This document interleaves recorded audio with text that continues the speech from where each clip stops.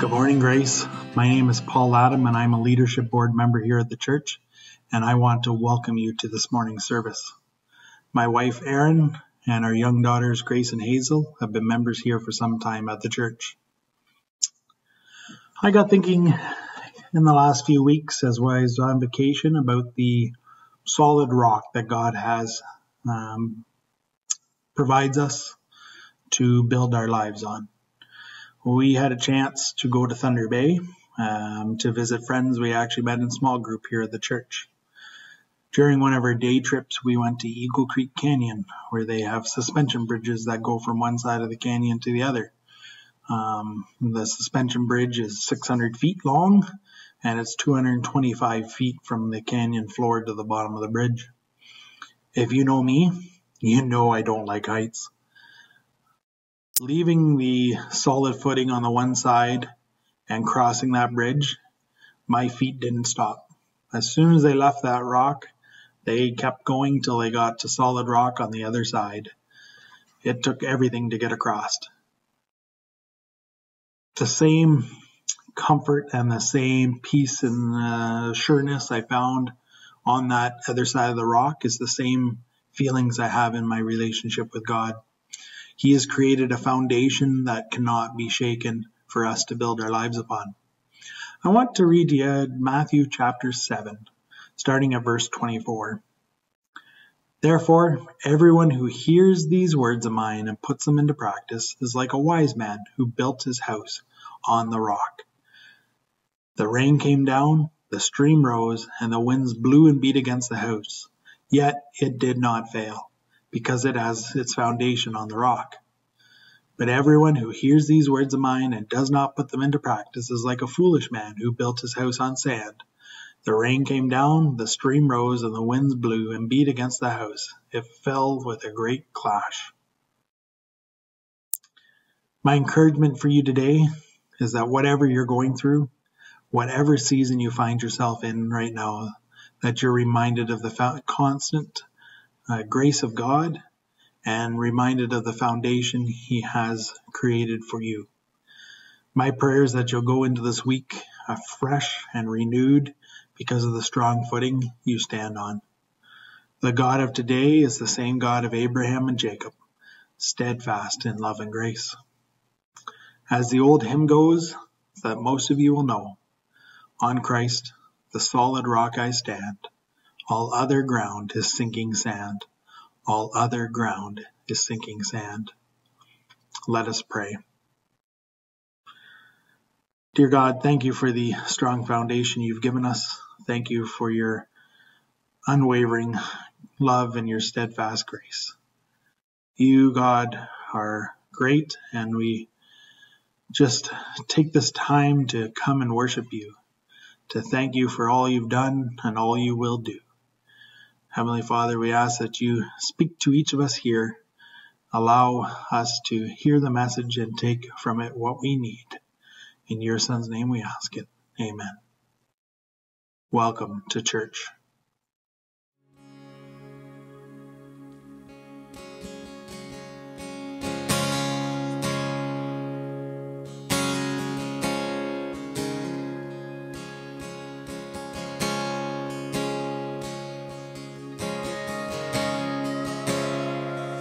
I love you, Lord. Oh, your mercy never fails me. All my days I've been held in your hand. From the moment that I wake up until I lay my head, I will sing of the goodness of God. 'Cause all my life you have been faithful, and all my life you have been so good. With every breath I am able, I will sing of the goodness of God.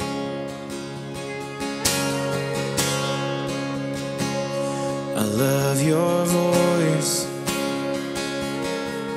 You have led me through the fire, darkest nights. You are close like no other. I've known you as a father, I've known you as a friend, and I have lived in the goodness of God. 'Cause all my life you have been faithful, and all my life you have been so good. With every breath that I am able, I will sing of the goodness of God. Oh, your goodness is running after, it's running after me. Your goodness is running after me. With my life laid down, I'm surrendered now. I give you everything. Your goodness is running after, it's running after me. Your goodness is running after, it's running after me. Your goodness is running after, it's running after me. With my life laid down, I'm surrendered now. I give you everything. Your goodness is running after, it's running after me. Oh, 'cause all my life you have been faithful, and all my life you have been so good. With every breath I am able, I'm gonna sing of the goodness of God. I will sing of the goodness of God. I will sing of the goodness of God.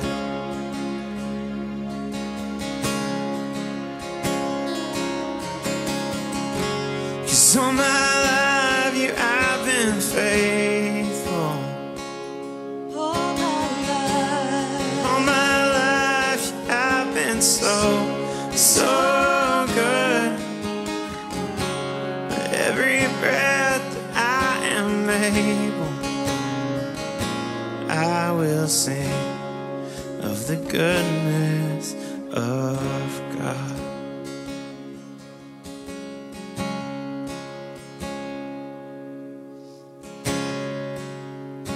I'm gonna sing of your goodness.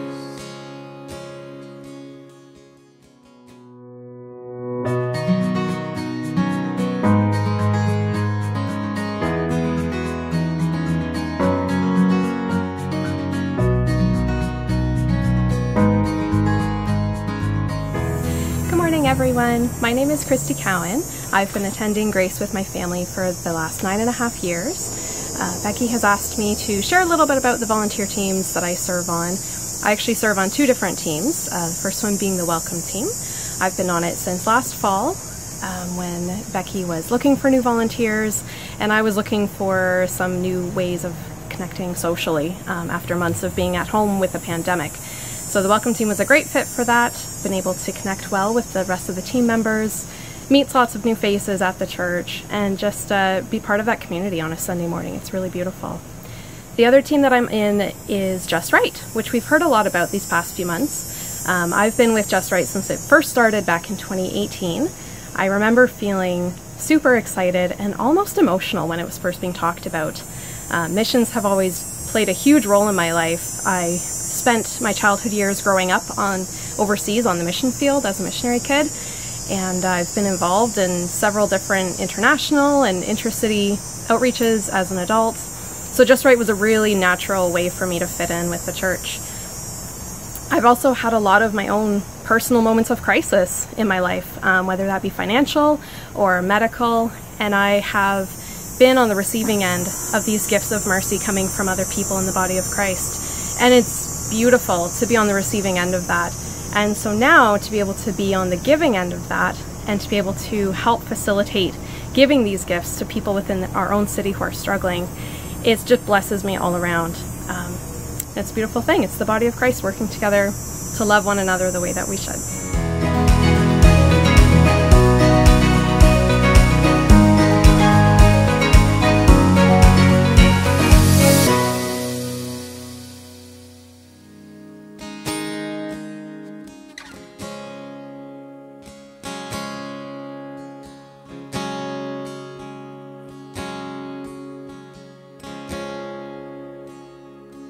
So I'll cherish your rugged cross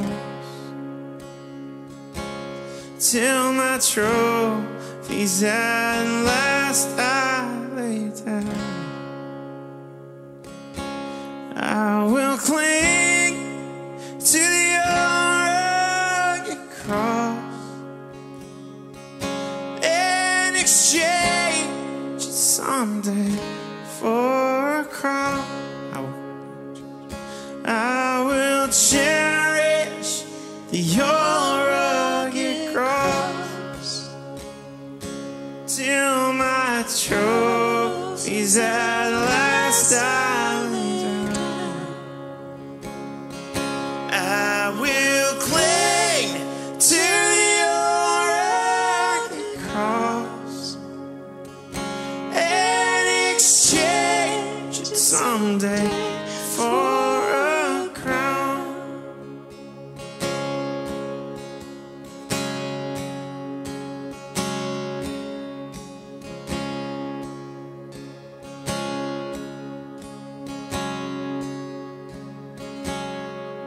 On a hill far away stood an old rugged cross, the emblem of suffering and shame. And I love that old cross where the dearest and best for a world of lost sinners was slain. So I'll cherish the old rugged cross till my trophies at last I lay down. I will cling to the old rugged cross and exchange it someday for a crown.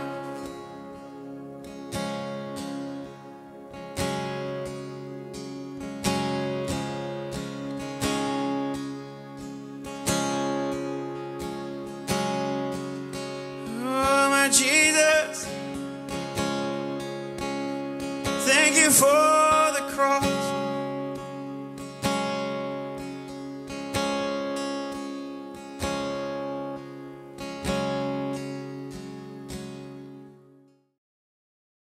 Well, I'm really looking forward to actually speaking to a room with people in it. Brian Bitten's here, so I don't know what you would consider him, but anyhow. I struggle with how to begin a message that's recorded. And I thought today, how about yo? I'm Mark Brown, a long-term member of Grace. I've had the pleasure of sharing a bit of my Proverbs 3 story with you over these last few months.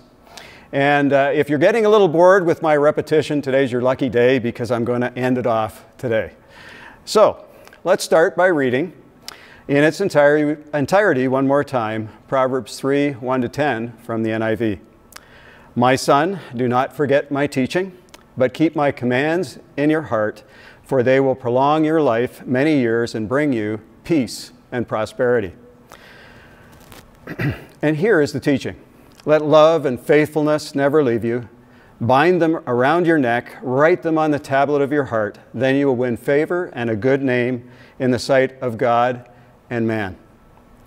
Trust in the Lord with all your heart and lean not on your own understanding. In all your ways submit to Him, and He will make your paths straight. Do not be wise in your own eyes. Fear the Lord and shun evil. This will bring health to your body and nourishment to your bones. Honor the Lord with your wealth, with the first fruits of all your crops. Then your barns will be filled to overflowing, and your vats will brim over with new wine. So over these last 3 months, and finishing up today, I've asked a series of questions taken from this teaching of Solomon to his kids. I was corrected actually in the last couple of weeks that it's not a teaching to his kids in keeping with the culture of the day. It was a teaching for his sons. And when I thought about it, I thought perhaps that's true because likely his daughters didn't need so much teaching. In my experience, it has been the influential women in my life that have taught me the most about this message by their words and their actions. So each month there's been a question to answer, and as we've gone through this passage, we started with the first question taken from verses 1 and 2. Who would not want a long, prosperous, and peaceful life? Solomon suggests that if his children would simply listen, commit his teaching to memory, sear it into their hearts, and of course put it into practice, they would enjoy a long life of peace and prosperity. And I just want to remind us at this point that the book of Proverbs is not necessarily a book of promises, but it's a book, I would say, of likely outcomes. You'll find some promises, I think, embedded, but it's mostly likely outcomes. So we started that first message with this challenge. The challenge is always to put ourselves in the way of good teaching, the kind of teaching that Solomon is going to share with his kids. To commit that teaching to memory, allow it to impact our minds and our hearts. I suggested that if you were looking for good teaching, you might want to just start in the book of Matthew. If you do, you will find that likely outcome that Solomon suggests, a long life of peace and prosperity. Don't just take my word for it, or quite frankly, Solomon's word for it. Let's take Jesus' word for it. You know, Jesus, I shared this before, start with Matthew, and we very quickly get to Matthew 5 to 7, which is the Sermon on the Mount. And Jesus begins that by talking about people being blessed by certain things, or in some versions, even happy are people that do these things. And he includes things like those that are meek, those who hunger and thirst for righteousness, those who live full of mercy. And he suggests that, if I can coin it in my words, he suggests that if you do those things, you'll enjoy a long, peaceful, prosperous life. And then Jesus, when he gets to the end of that teaching, and as recorded by Matthew in Matthew 7, at the end, Jesus uses these words to conclude. He says, if you listen to my teaching, put it into practice, you'll be like a wise man who builds his house on a rock. I'd like to think that you'll be a wise person who will live long in prosperity and peace. Sounds a lot like what Solomon said. One of my favorite stories, if you want to keep going, is just in some recent studies, I've been looking at the Samaritan woman that Jesus met at the well. And he tells her, if she just listened and understand what he had to say, that she would actually never thirst.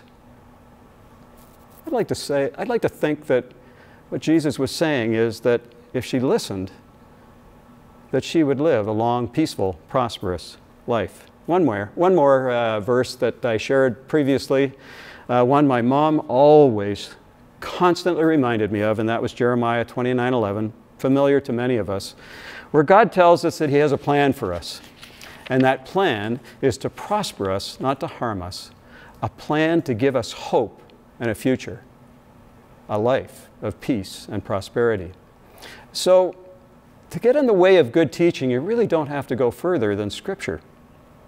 There are a lot of good teachers out there today.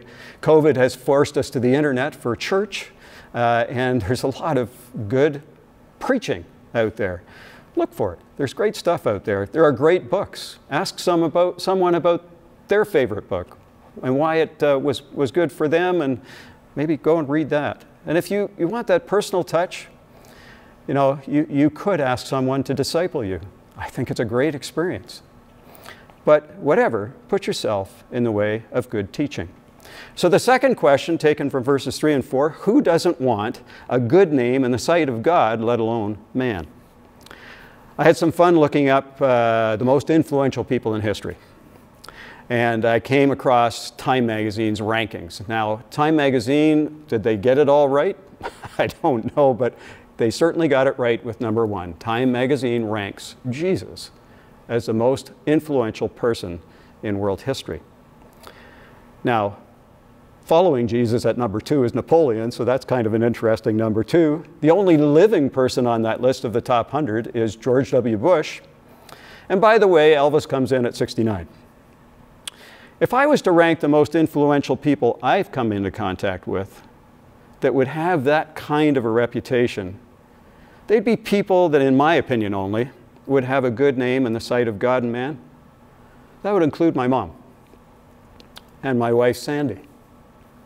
It would include people like my brother, Ted, or Bobby Clark, or my daughter-in-law's new mother-in-law, Grace Arazo in Ecuador. What do these people have in common? They exude love and faithfulness, and that's exactly what Solomon said. Let love and faithfulness never leave you. Engrave those qualities into your heart so that when people watch you or people listen to you, what they see and hear is love and faithfulness. And Solomon says you'll have a good name. So let those God character qualities be the filter through which your every word, your every action, your every reaction flow. And as Solomon says, the likely outcome, you will have a good name before God and man. And husbands, you'll have a good name before your wife. Or dads, a good name before your kids. The third question, taken from verses 5 through 8, was, in whom do we trust? As Jesus followers, in whom do we trust? When Solomon put these thoughts out there for consideration, it was because he knew, likely from his own experience, that it's so easy to put our trust in ourselves. Trust in me. Do we really trust in Jesus? If we did, going a little bit further in Matthew, we'd stop worrying. Go to Matthew 6:25 to 34, and Jesus talks about worrying. Worry comes so natural to us. Why? Because we trust in ourselves or in others around us. I think even about being loving and faithful in that challenge, and then think, how on earth am I ever going to succeed? Jesus' response was, well, consider nature. And he specifically talks about the birds and how God cares so much for the birds. So trust in the Lord with all your heart and stop trying to figure it out on your own. And then submit to Him and His ways. And what does that mean? Let love and faithfulness never leave you. The second part of that message was about pride and the destruction that is brought about by pride. Stop thinking that you've made it, no matter how things are. In every situation, whether good or bad, trust in the Lord and put aside thinking that you have all the answers. What does that mean? Let love and faithfulness never leave you. So in whom do I trust? Do I trust Jesus to empower me to love? Do I believe Him when He says, if you remain in me and my words remain in you, ask whatever you wish and it will be done for you. Then a moment later He says, now remain in my love. And I've told you this so that my joy may be in you and that your joy may be complete. How? Here it is one more time. Jesus' command, love each other as I have loved you. And here is what love is. Greater love has no one than this, but to lay down one's life for one's friend. Let love and faithfulness never leave you, and trust in the Lord with all your heart, in all humility. So, put yourself in the way of good teaching. Listen, learn, and put it into practice. Start with the teaching of Jesus. Let love and faithfulness be the God character through which your every word, your every action, and your every reaction flow. Trust in Jesus to empower you, allowing Him onto the throne of your heart and mind, and follow His teaching and His leading. And one final thought here from Solomon in these verses, and the question for verses 9 and 10. How much do you really care? Solomon says, honor the Lord with your wealth, with the first fruits of all your crops. Then your barns will be filled to overflowing, and your vats will brim over with new wine. Did you know that you are wealthy? When you Google the wealthiest person in Canada, you will find David Thompson of Thomson Reuters. Would you in any way consider yourself as wealthy as David Thompson? I'm here to suggest that you are. So think about this for a second, and a little riddle. What do you and David have in common that no matter how much money you have, you can't buy more of, and once you use it, you'll never get it back? There is something, and it is clearly priceless. We are all equally wealthy. We've been all equally gifted with this wealth. In Canada, the average life expectancy is 82 years of age. That works for you and for David Thompson. That means that both you, David, and I, we all have 82 years, just over 43 million minutes to use in any way that we'd like. But once we use them up, we can't buy them back. We can never get them back again.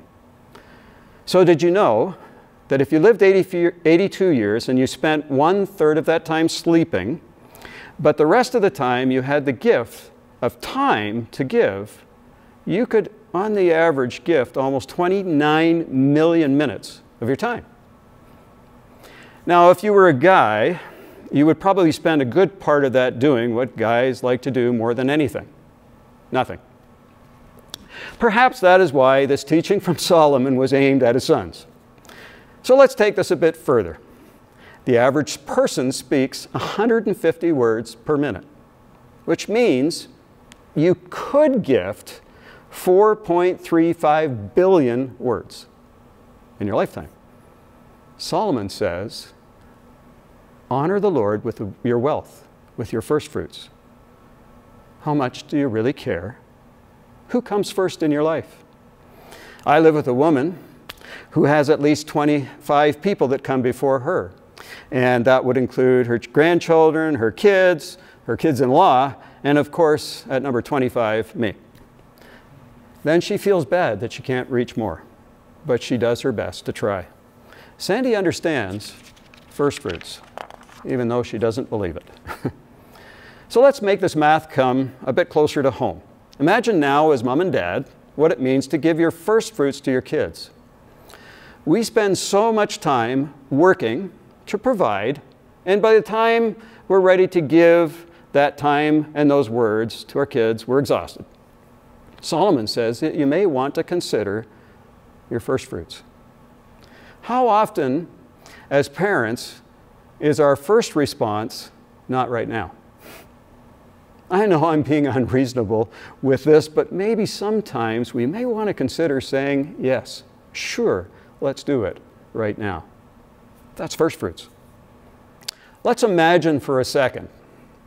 When I said second, I was thinking, I was driving down Road 34, I think it is, south of Guelph, and there's the little Crossroads Church, and they always have a sign out there with a new message. And their message this week was, you have been gifted with 86,400 seconds tomorrow. So imagine for a second with me, we have our kids for 18 years. Let's say, when they graduate high school, they leave. In those 18 years, if we give them just 5% of our time before anything else, in those 18 years, we would invest 473,000 minutes into our kids.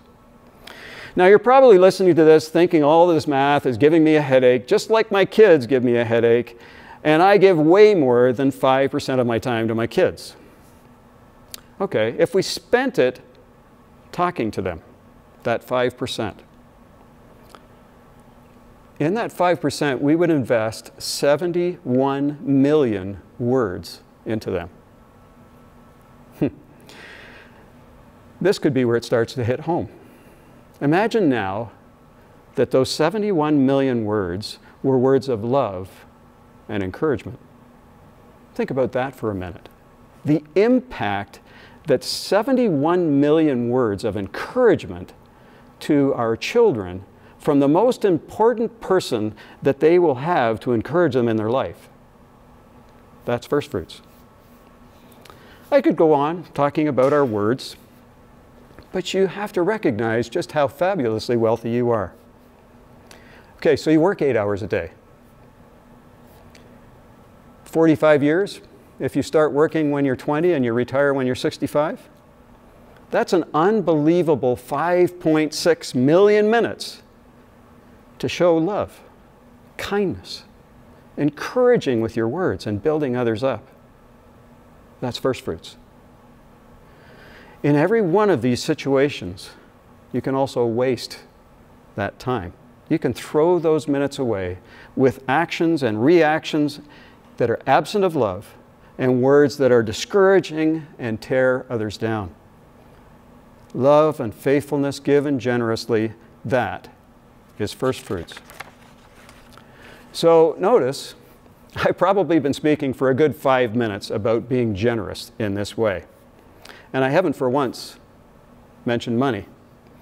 I spoke to a nephew of mine, I don't know, 6, 7 years ago.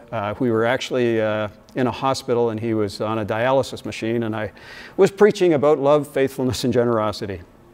And he stopped me at one point and he said, but Uncle Mark, I don't have the money that you have to give away. And I quickly said, that money is the last thing on the list. We all have words and actions that we can use to make a huge impact on people's lives, and those lives that are closest to us and those lives that aren't. Solomon says, make giving that wealth away a priority, and what will happen? You'll have so much more to give. So let's talk about money for a minute or two. This is really where the rubber hits the road for a lot of people. I have a public service announcement for Grace Community Church that no one asked me to make, but I'll make it anyhow. I don't think it would be taking these verses out of context when I would use this message about tithing. I have my own personal feelings about giving, but they do include tithing to the local church that I attend. In this case, I think Solomon would suggest once again that we should always give out of our first fruits. Tithing should never be from what's left over, but always taken care of first. And I wouldn't go as far as to say, here's what you should do, but I could suggest, pick a number. It could be a percentage, it just could be something, but pick something, make a commitment, and give it first. That's it. I can go on to talk about money, and it's obviously something that we really all have a hard time parting with. We have bills to pay, we got food to put on the table, the list is absolutely endless. But it's a question that needs answering. How important is it to give the first fruits when it comes to our money? This is where that tough question comes into play. How much do you really care? When a need presents itself, are we willing to put our limited financial resources behind it? I don't want to go overboard on this discussion, really. But again, it's such a good resource to measure our caring on. But it's not the only one. My father was the one who planted that DNA into his kids.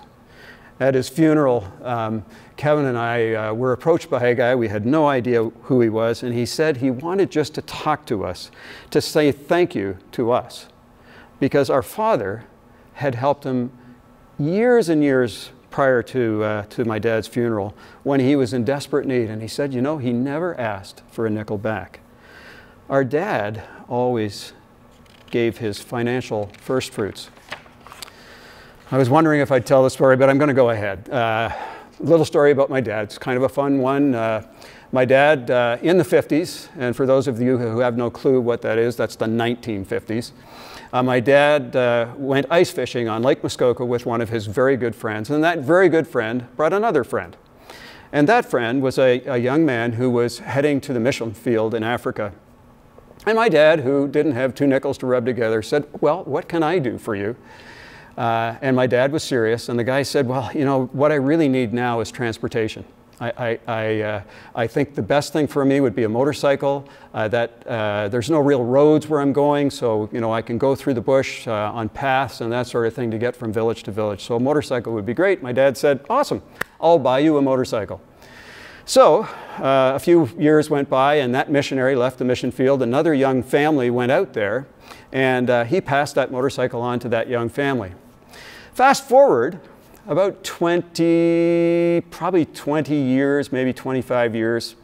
And this missionary was on his way to Africa, and he came to our home, and he and my dad were sitting there chatting. And my dad said, was talking about where he was going. He said, you know, I knew a missionary that went there, a guy by the name of such and such. And so this guy said, oh yeah, I know that guy. In fact, when he left the mission field, he gave me his motorcycle. What a great story. But that's actually not the end of the story. That motorcycle was actually used as a dowry, you know, required in Africa when you want to marry a daughter. Because that guy that my dad was talking to was my father-in-law. Cool story about my dad and first fruits. God has blessed us. Whether we see it or believe it or not, He has given us such great giftings. The cool thing is that He's gifted us with all kinds of a variety of different capabilities. Paul, in his letter to the Corinthians, he talks about all kinds of different giftings that people have been given. You can read in 1 Corinthians 12 about all these gifts. And he ends that portion of his message with these words, and yet I show you the most excellent way. And then he goes into what many of us know as the love chapter, 1 Corinthians 13, which talks about love. That's the most excellent way, and he ends that teaching with these words. And now these three remain, faith, hope, and love, but the greatest of these is love. So, in love, let's use those gifts that we've been given in abundance as our first fruits to honor God. Solomon says, if you do, you will enjoy the results of being an excellent farmer. Full barns and overflowing vats.